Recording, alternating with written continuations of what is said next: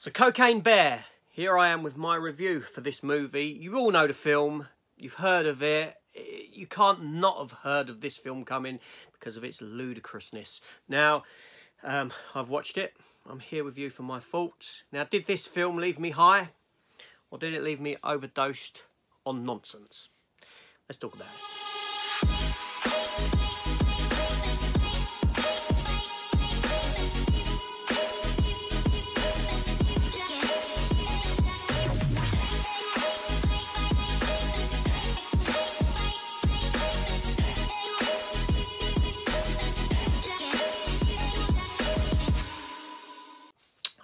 Welcome back to the channel, everyone, and welcome to this here review for Elizabeth Banks directing her new film Cocaine Bear, that opened on the 24th of February. This film comes at us rated 15, 1 hour 35 minutes with a $35 million budget.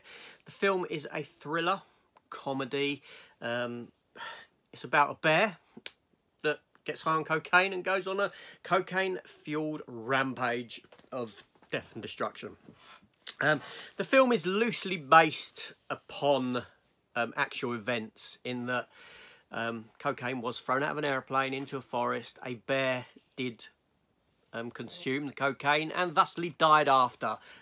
That's as far as the truth in this story goes.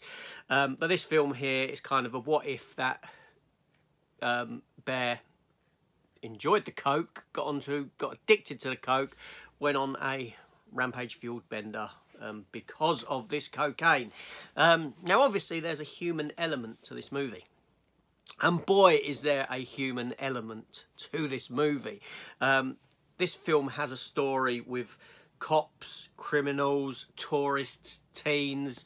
There's so many characters in this film, it feels overstuffed to a degree. The film stars individuals like Keri Russell, Ray Liotta, the late Ray Liotta I might add, Alden Ehrenreich, who was Solo in Star Wars Solo, and a wealth of other character actors. The film is set in the mid-1985s. I will say that this was Ray Liotta's final film, a week before his unfortunate death. He actually filmed his lines in post-production and then sadly passed away, and what a great loss that was. I can't not say that. This film was written by Jimmy Walden, and like I said, it is directed by actress and director Elizabeth Banks. The directing in the film is fine. She's a competent director. She's got a good eye. I can't fault that. Now, this film here, it's a film of two halves because it is so overstuffed, like I said, with this human element that you start to wonder, where is the bear? There's so many characters introduced that for me to go into it and talk about each of these characters would just extend this review massively. It's got a very overstuffed plot in that sense, and all we really want is some bear action. Now, I'm a lover of films where animals go on a sort of tirade, when they go on a rampage. Those sort of films appeal to me, and this film is of no exception in that sense. However, I watched it and I was hating on it in the first half of this movie. I didn't like what I was seeing. I do think the last third of the film ups it a bit, because that's where you get generally the sort of stuff you've come in for, the stuff that you want to watch. There are some great set pieces. There's a set piece in an ambulance where the bear's chasing the ambulance. That was really good. That was fun. That's probably the highlight of the movie. All the actors are fine. There's no bad performances within the film. It's like everyone's there. They know what they're in.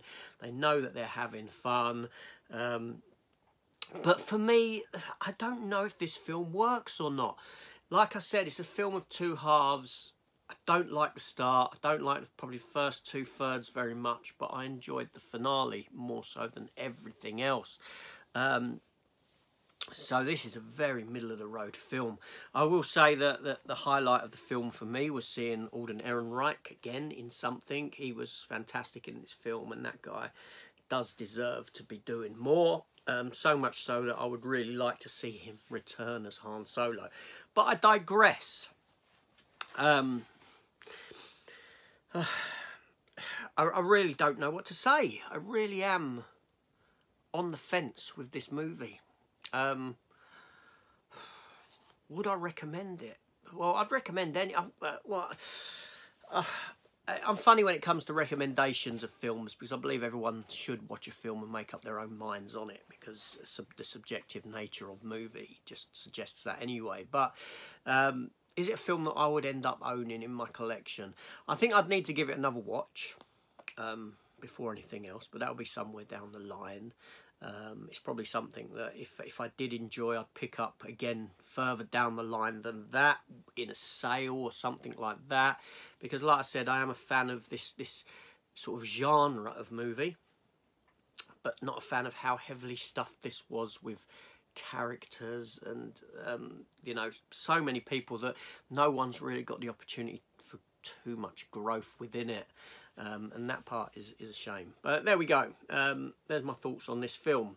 I'm sure a lot of people will find it to be an extremely fun movie. But then it gets you thinking, what other films could you do of this ilk? I think there's a shark film coming. There's a riff on this one. Yeah, but what others? Could you think of any good sort of drug come animal crossover films? I mean, I've got one for you, and again, he makes an appearance, but there we go. How about Speed Tortoise? Kind of a sort of there's a sort of poetry to that, isn't there? Considering they're considered to be considerably slow animals. But there we go. So have you got any good ideas for crossovers, you know, animal crossovers? And please no one say Viagra Dolphin, because I know where that comes from. This is AJ. Thanks for watching, and I'll see you on the next one. Take care all, and goodbye.